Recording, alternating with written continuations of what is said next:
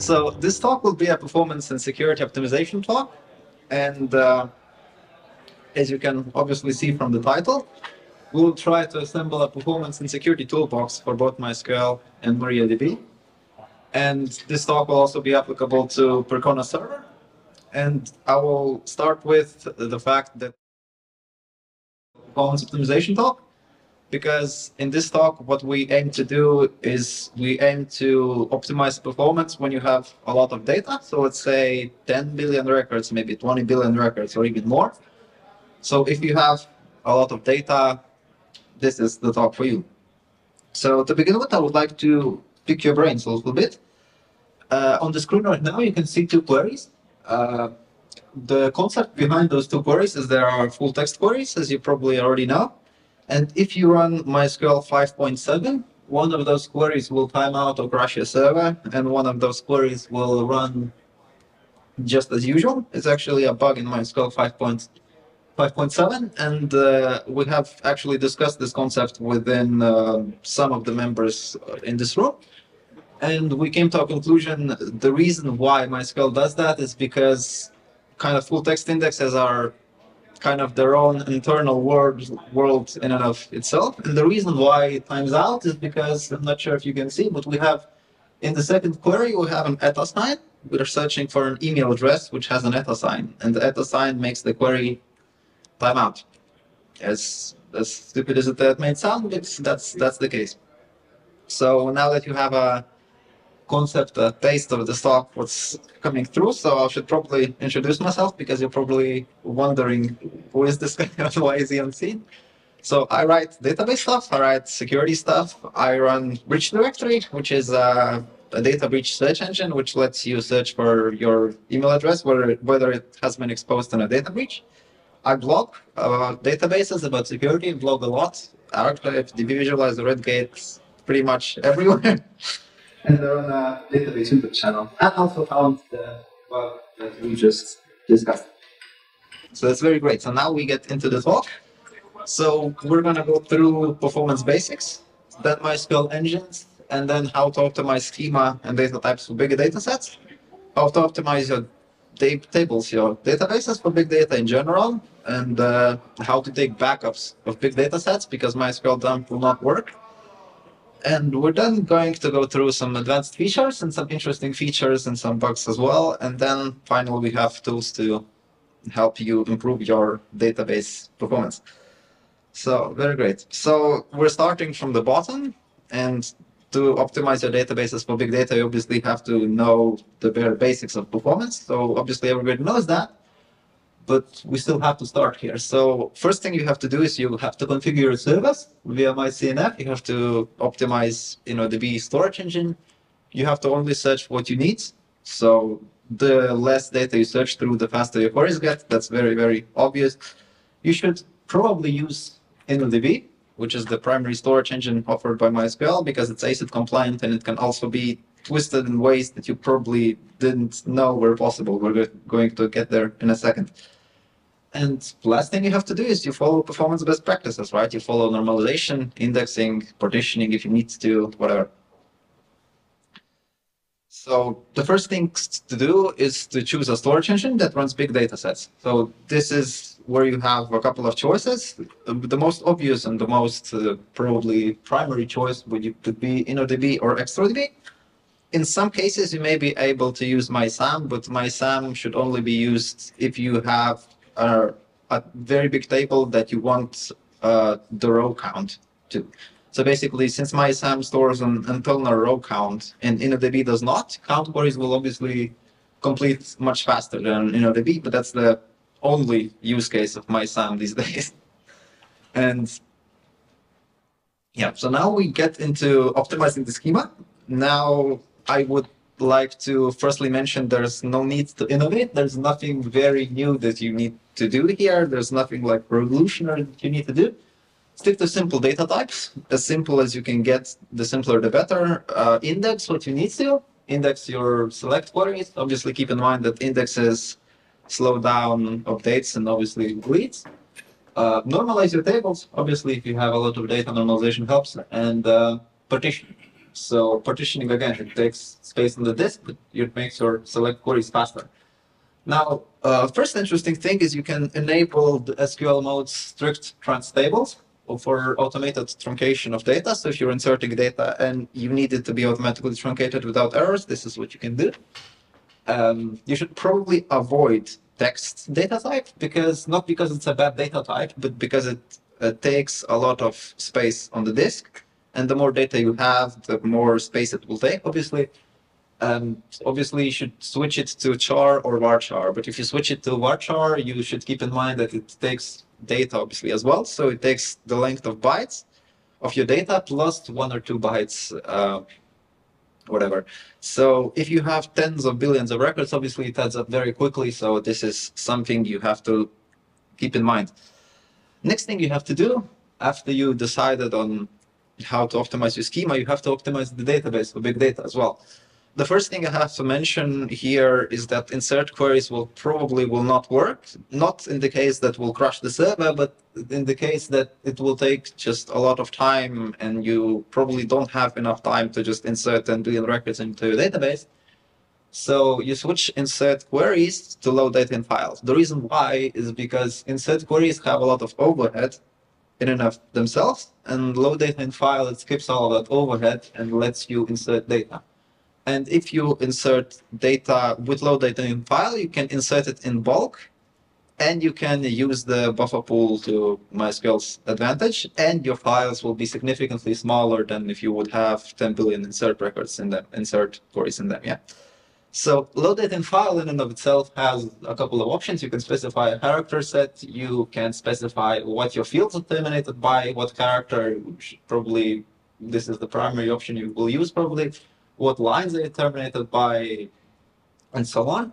And if you use partitions, you most likely you will use partitioning by range. So this is a very basic example, but it will work depending on what you're building. So if you're building a search engine, for example, if you search for accounts, if you, for example, search for data that has letters or numbers, even if you have like tens of billions of records, this kind of partitioning setup will most likely work, as long as you have the same partitions for all of your tables you're querying, so that your queries are quick. Actually, don't forget that you can use a max value for the partitions. Max value is basically anything that's not specified. So if you want to have a partition specifically for like other values, so this is what you can do. Now, the other thing you have to notice is that big data sets are very different thing than ordinary data sets, and they work differently. They make MySQL work kind of differently as well. First thing you have to notice is alter table functionality, and you have to keep in mind the space you have on the disk, because alter table, how it works, for those who are not aware of it, is that it makes a copy of the table on the disk, it reinserts the data, and then it swaps the two tables that you need to alter, right? So that means that if you have like a table that's like 100 gigabytes in size, and you use an alter table on it, you have additional 100 gigabytes in size of the disk. Like it will take additional 100 gigabytes in the disk, and if you run out of space, your query will obviously not complete. The next thing is you can sometimes use the default clause as an update clause. Now, what I mean by this is that if you create tables and you use a load data in file to load data into these tables so that you load data in a bulk fashion, a quick fashion, you can actually specify a default clause for some of your columns so that you don't have to run update queries after your data has been inserted. So let's say if you have a column that you know all of those values in that column will be X, so you can specify the default value of X when creating that column, and then insert data excluding that column with load data in file. You should probably use UTF-8 MB4 instead of UTF-8. For those who don't know why, is because UTF-8 in MySQL is not really UTF-8 because it's only supporting 3 bytes per character, if I remember correctly, while UTF-8 MB4 supports 4. And actually, you can use alter algorithm instant to instantly add columns to MariaDB tables as of MariaDB 10.3.2 that you can see here. So that's very useful as well.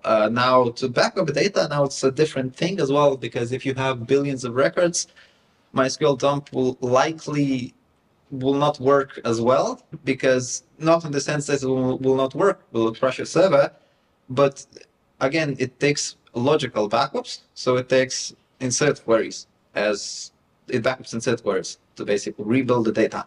And insert queries is something that you again want to avoid, because insert queries again they come with overhead and you want to switch them to just data itself. So the first plus of doing this is that obviously your file is smaller because it doesn't have insert queries in them so much. And the second thing, MySQL will obviously load data faster. So basically what you do to take backups is you create a script that has select all into out file, queries, and loops through all of your tables. And then you have the backup. This is the most fastest scenario that you can use, I think. And obviously to restore that, you can use load data in file so that it will be restored quickly. Now, advanced features, as I said already, you can use default as an update sometimes when you're loading data into your tables. And if you're in a situation where you have like 15 billion records and you need to remove duplicates out of those records, you can use a unique index, right? Because it will work, but it will not work again as quickly as it should, because you have billions of records and MySQL obviously has to deal with them. So what I would suggest is you use the sort option in Linux. It has a unique flag, so basically the U thing, and you specify your data, where your data is, and then the output file. And basically the sort with a unique flag, it will remove all of the duplicates out of the file, and then you can use load data in file to load this data in, which is very great because it takes little time to do that. If you have to use insert queries, you can also use insert ignore to ignore all of the errors posed by you, for example, not having enough columns that you insert in or whatever. And you can also, if you need to, you can delete data according to time periods by using for portion of time period, as shown here. And you also need to remember that if you need to delete all of the rows in a table, truncate is significantly faster than delete. And you can, if you're using MariaDB, you can obviously use a query explain plan and then kill queries if necessary with the kill query if they take a lot of time. Now, tools to optimize database performance in this way is probably the first tool will be you, because you know your database better than everybody else. So if you follow the advice that I gave you, you should probably be good to go. If you are after tools that help you optimize your performance, your security, there's MariaDB secure installation, of course, MySQL secure installation that helps secure your installation. There's the slow query log, which you can use to obviously have an insight into your slow queries. There's MySQL Enterprise Edition, where you can use the firewall if you want to, or other things. And there's also tools like SQL clients like DB Visualizer or Archetype. There's Redgate Monitor, which helps you monitor your database instances. There's cluster control. There's also a database monitoring tool, and so on. So now we have a bunch of interesting stuff. So does anybody know what the Schrödinger's paradox is? Yeah. Okay. So Schrödinger's paradox is basically a thing that does exist but does not exist at the same time. So the concept of this thing in databases is that you may have a situation where you have, let's say, where you're inserting data, your electricity goes out, and then you want to drop that table that you inserted data in. MySQL will show that table in a show tables query, but if you try to drop that table, it will say this table does not exist. So what do you do then? What do you do then? The most easiest solution is to grab different MySQL instance, just recreate the structure of the table, and then grab the FRM file and then just copy and paste it to your real server. And this is how the problem is solved. So I hope you enjoyed this talk. I hope it helped you a little bit. I hope it was interesting for you. And I am down to answer questions if you have anything for me. Yeah, thank you.